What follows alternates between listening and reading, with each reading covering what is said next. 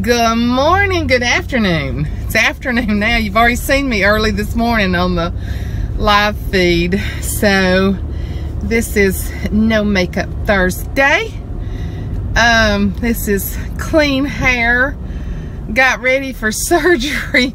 Tried to wear something that, you know, I could just unbutton and take off and put back on with no problem, and got a shower early and was on our way to Birmingham at 6:45 when we did the live stream. And if you have not seen it, I will tell you that they did not remove the lipoma today.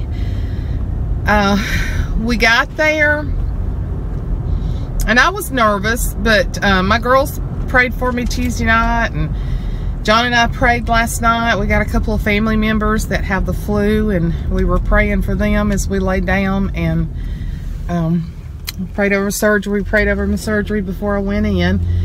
And so she came in and we got to talking about the other issue, my issue with epi, and she said, what about plain lidocaine?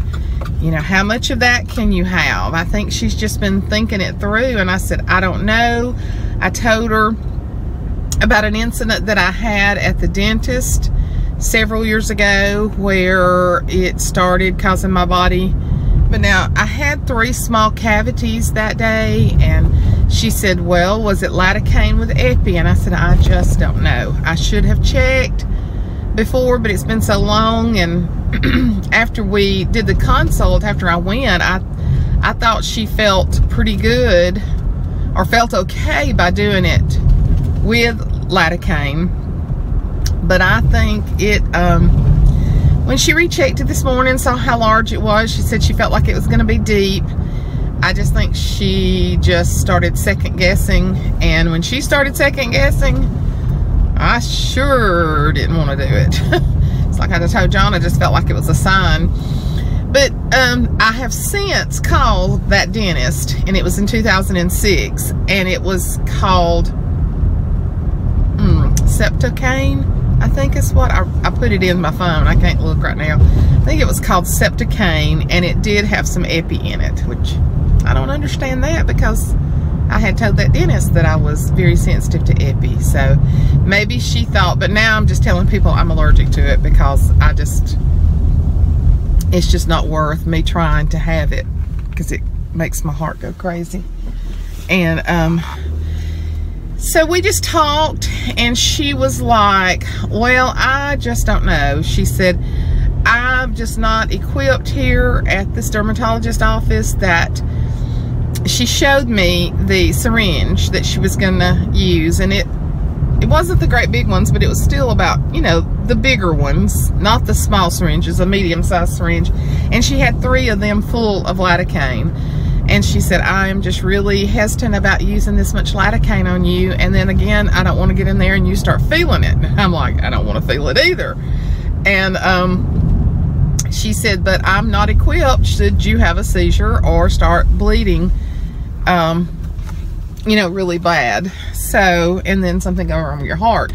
I mean, she's at a big dermatologist office, and if she's not feeling good about it, I certainly am not feeling good about it. So she walked out, and I just told John, I said, I feel like this is a sign from God that she mentioned that it probably needed to be done at a hospital, probably just light sedation, where there would be an anesthesiologist that would be there and would be equipped if I had any reactions. It's really, you know, it's scary to think that you can just have that much reaction with drugs and stuff, but I do.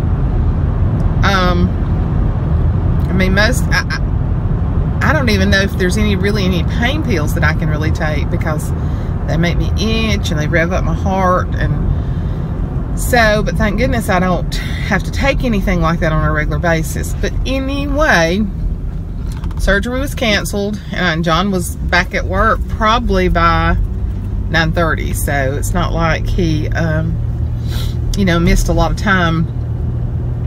And so I just feel better about it. Ashley and Michael are going on a 10-year anniversary trip the end of February. And then Reaid is having his tonsils out March the 2nd. So I'm hoping that I can schedule it the week after that. You know how grandmothers and everything are. You have to schedule what you can do around everybody else. So I'm hoping to be able to maybe to get it done that first week of March. So anyway, because I mean it's aggravating. I mean it's not bad. I can definitely feel it under my arm, and even with certain things I wear, you can see it right through here because it's bulging out. But as far as, I mean, it's not painful at all. And so it's growing, and it does need to come out. And you know, that's what she said. She said if we were dealing with something cancerous, we would, you know, we would take it out today, but we're not. It's probably just a lipoma, and of course that will be verified when they do the surgery, but she sees enough of it that she pretty much knows what she's talking about. But anyway, I'm riding over to Mother's. Ashley went to Children's Theater with Reaid this morning, and then she brought him on back home, and so Reaid and Riggs is visiting their great-grandmother today, so I'm going to ride over there and see them for a little while. So, but anyway, I just wanted to give y'all a little update on why we didn't do it, and like I said, she didn't feel good about it on girlfriend.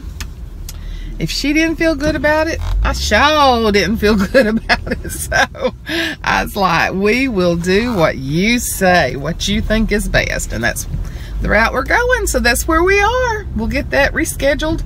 Hopefully I go February the 12th for a consult with the surgeon. And then we'll get it done hopefully in March. So fix go see my boys. Love ya. Bye.